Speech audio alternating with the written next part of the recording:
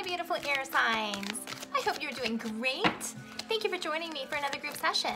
So if you are Gemini, Libra, or Aquarius, these messages will be for you.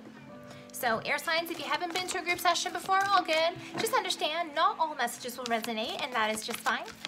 If you need a private session, check me out at my website, kellyfergusonreadings.com, where you can also sign up for 2 beautiful beginner workshops coming at the end of this month. You can sign up for my pendulum workshop on the 26th and my psychic 101 for beginners on the 27th. These are wonderful beginner workshops, so don't be afraid to sign up before all the seats are gone.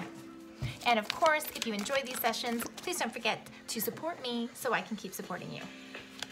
Okay, air signs. So we have the snow moon, or what the Ojibwe would refer to as the bear moon, coming up this week. So you might be feeling, out of sorts. You might be feeling like it's hard to be yourself, or to stand in your power, or to feel like you aren't enough, okay? So a beautiful message overall for each of you at this point, considering this is the bear moon, to put those beautiful bear paws down on the ground, connect to Mother Earth, connect to your inner strength, connect to your inner power, because you do have it, okay? Gemini, please. Overall energies for Gemini for this bear moon. Okay, Gemini, kangaroo and gratitude. Be grateful for all that you are blessed for, okay? Now, with this message coming forward, this can be also a card that's telling you that with the bear moon, feeling insecure, not feeling like you're standing in your power. When you're feeling insecure, one of the best things that you can do is take a quick look around and see, wait a minute, this is in place, this is working for me, this is going well, right? The more that you count your blessings, the more you have gratitude, the more you're grateful for what's going on, the more you sit in the frequency of gratitude, that attitude of gratitude, and the more the universe sends you things to be grateful for, okay? So it's easy to count the things that are not going well for you, but if you want to use strategy and energetic strategy to help you on your way, start by counting your blessings, because when you sit in gratitude, you really do call positive energy towards yourself. All right, Gemini, there's a beautiful story going on here for you, and it starts with you.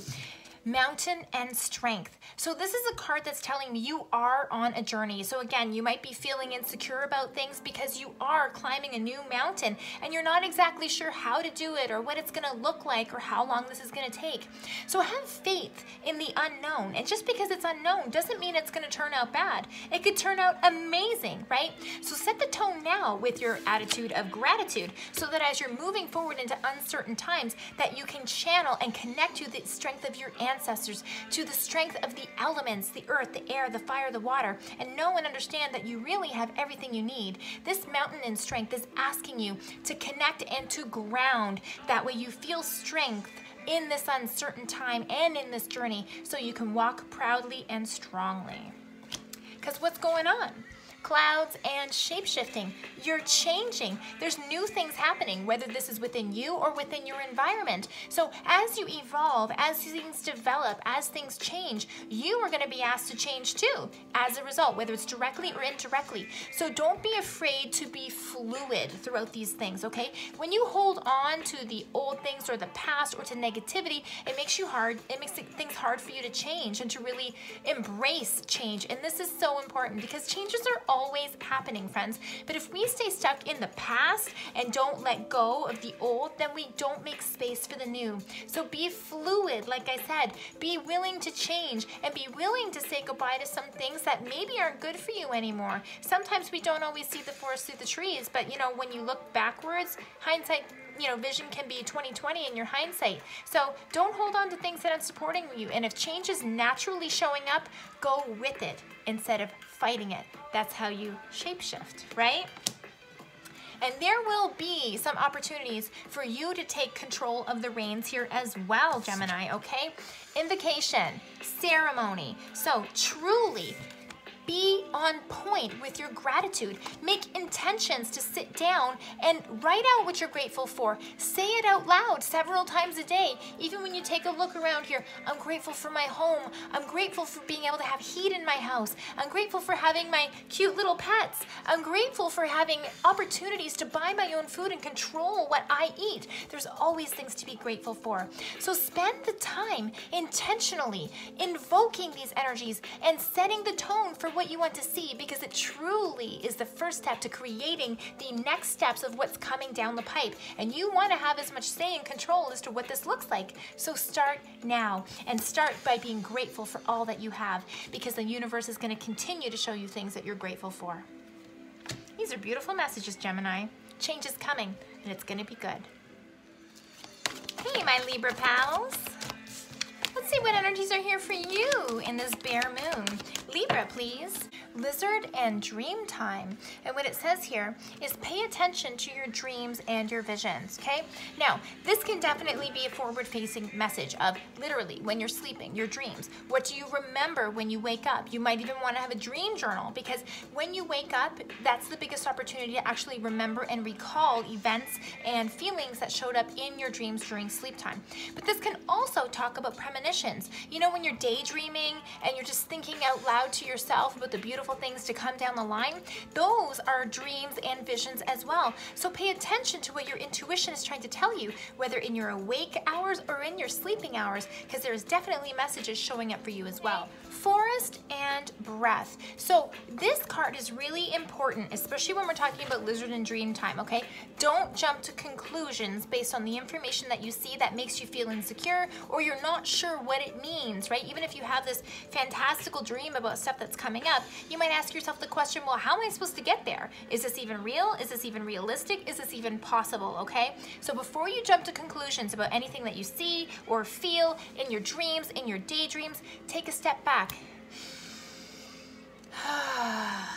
Feel strong and connected to what is right for you, Libra, okay? And as well, this can also be a card about meditation and calming the mind down, because when you go inside your breath, you are connecting to your soul. You are connecting to life. So what you can also do as a strategy, if you're feeling things in your dreams, your visions, etc., have a meditation and ask your spirit guides, your angels, your ancestors to come forward and to help you see what these messages are about, help give you more information, or how do I move forward on this path. There's lots of resources available to you within here and within here, but you have to be the one that asks, Libra. Now, on this journey, you might be feeling alone. And this looks like a scary card, okay? But bear with me here, Libra, okay? Because Island in Solitude really is about taking time to yourself or feeling like you're not supported on a new path moving forward, okay? Especially with these lizard and dream times, you don't always see clearly what the messages are. Sometimes you get bits of information, but you don't know how to piece it all together. That doesn't mean you're in a scary place, okay? So even when you feel like things are dark, or you can't see the forest through the trees around you, or you're not sure how you're going to be able to get there without support or without resources because you don't see it in front of you, this card is telling you that even in the dark, you are being guided by the light, okay? Everything will be given to you in divine timing. So remember to stay strong within yourself. Even though this looks all dark and dreary, isn't this tree in full bloom? Yes, with purple leaves or flowers, connection to the crown chakra, your own innate knowing, okay? Your own psychic abilities, your inner knowing. There is growth happening here, even though it might be slow, and again, you don't see the path or the 1, 2, 3 steps guarantee on how to get to where you want to be. Stay true to you. Know that you are strong. Know that you can get there, even without lots of support, even without a firm vision about what's going to happen in the future. If you stay true to yourself and you follow what feels right for you, you will always be guided in the right way, even when you're by yourself. Fog and veiled. So you are going through some changes right now where you are not going to see the forest through the trees. You are not going to see how things are going to work out. You might feel lost. You might feel like I'm not in control. Again, you see the pattern here, okay? But please know this is about trust. This is about faith. Because if you look to decode your dreams word for word, vision for vision, picture for picture, it's not going to make sense, right? But sometimes when you sit back again and see the big picture, right, and take some time to really introspect, then things become more clear, okay? So don't look for the guarantee. Don't look for things to make perfect sense before you take action. These cards are telling you to move on your strengths, to stay strong even if you're by yourself, and to continue walking this path because you truly are being guided by the light. Beautiful messages for you, Libra. Aquarius. My Aquarius pals, you are up. So what is the word for Aquarius? Overall energies, please, for this bare moon. There it is. Damn, right in my hands. Okay, opossum and strategy. This is a good card for you. Have a backup plan, okay?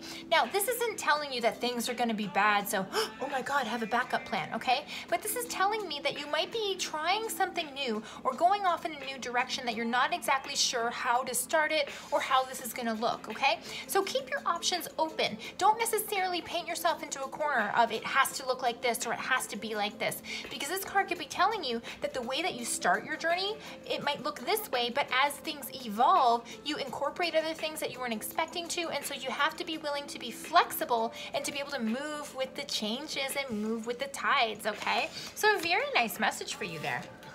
So, Aquarius, let's look at some more details. So, first up, autumn equinox and release. This truly is a very forward-facing message. Let go of things that aren't serve you. You are moving forward and reinventing yourself. And not all people, places, things, attitudes, and skills are going to be coming with you when you reinvent yourself. Be okay to say no. Be okay to let go. Whether it's of ideals that other people have for you, whether other people are saying it's safe to do this or safe to do that, or you should or you shouldn't, blah, blah, blah, okay? This is about you knowing what feels right for you and going along the path that feels right for you. Not based on this person, not based on this person. So let go of all those attitudes. Let go of all those have-tos, okay? You know what is right for you. So stand by your inner knowing and be okay to say goodbye to some things that aren't supporting you. That can look like a lot of different things, okay? But it is time, because you can't grow and there's no space for new things to come in. So let go of the things that are stagnant, the old belief systems, whatever that is, and allow new things to come in, because this is exactly what you're doing. Clouds and shape-shifting.